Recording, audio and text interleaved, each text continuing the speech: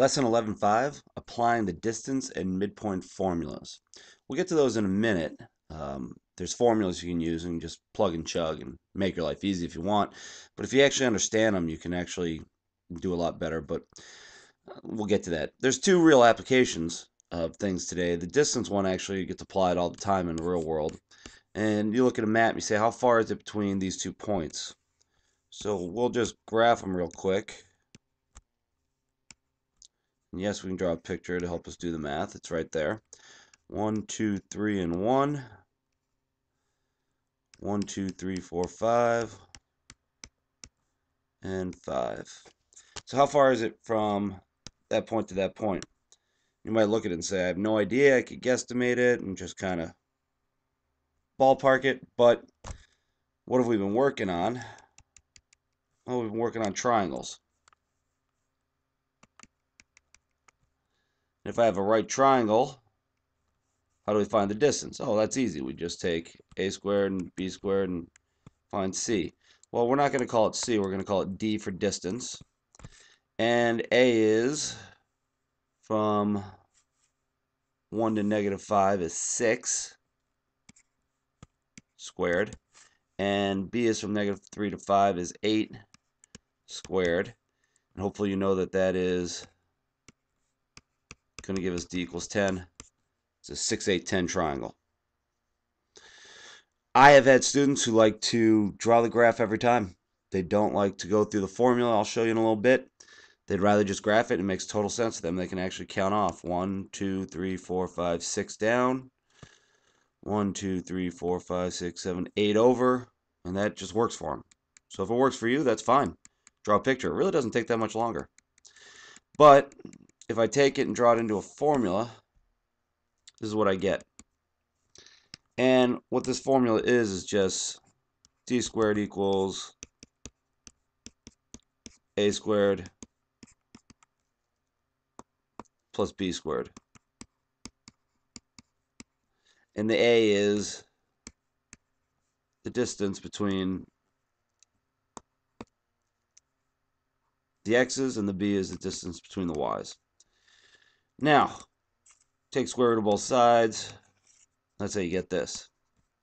Does it matter which x comes first? The answer is no, because if you subtract 1, say you had 1 minus 6, you get -5. Or if you went 6 minus 1, you got +5. The next step is to square them. So it doesn't matter. They're going to be squared away. You're going to have positive numbers no matter what. Since there's a plus in the middle, it doesn't matter which comes first, the x's or the y's. So you really can't mess this formula up too badly unless you confuse your x's and y's when you put them in the formula. So this is x1, y1, x2, y2.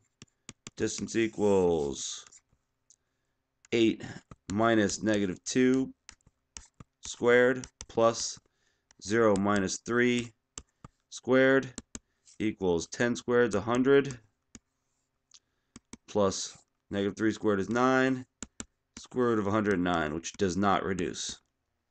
That's it. Again, if you wanted to draw a triangle, you could find 10 on one side and 3 on the other and do the Pythagorean theorem, whatever works for you.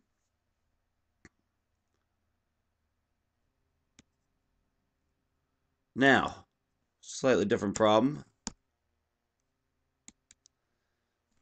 Sometimes we want to find the halfway point between these two.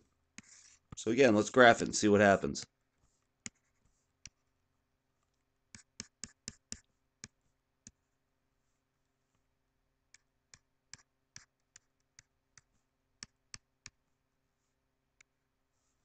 So this is 5, 1. This is -7, 3.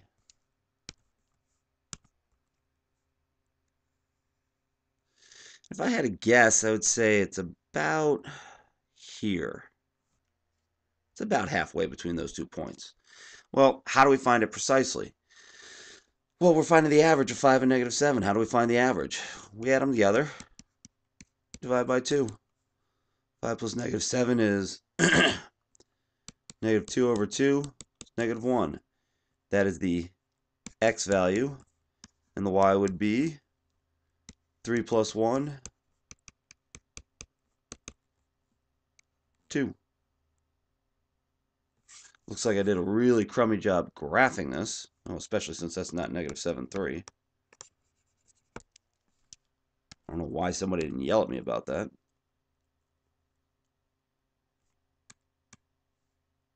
There we go.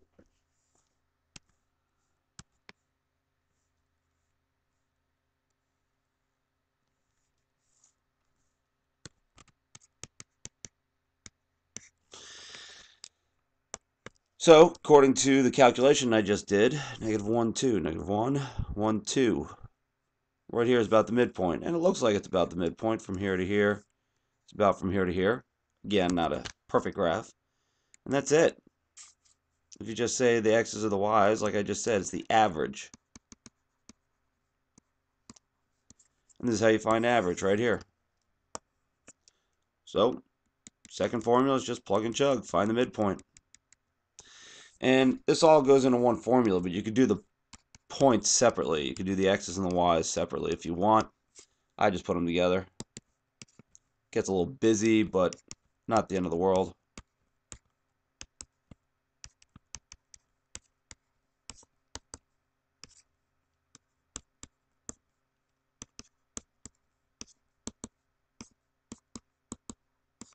And we're not always going to get nice even numbers. We will get halves a lot of the time, but no big deal. And now, of course, those two formulas really aren't that complicated. I've got to make your life more complicated than that, so can't have this. So we will put you into the problems differently. This time I give you the midpoint and one of the endpoints. So you have another endpoint. We'll call it E for endpoint. At x1, y1. We need to find that point. So let's write it all out. Negative 6, 4 is equal to x1 plus 1 over 2, y1 plus 1 plus 2 over 2. And break it into two problems because we've just got x and we've just got y. Negative 6 equals x1 plus 1 over 2. Multiply both sides by 2. x1 plus 1 equals negative 12. Subtract 1. x1 equals negative 13, which is wrong. No, which is correct. And the other one, 4 equals y1 plus 2 over 2. Multiply both sides by 2.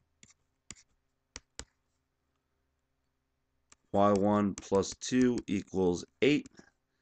Subtract 2 from both sides. y1 equals 6. So there are your points. The endpoint is negative 13, comma 6.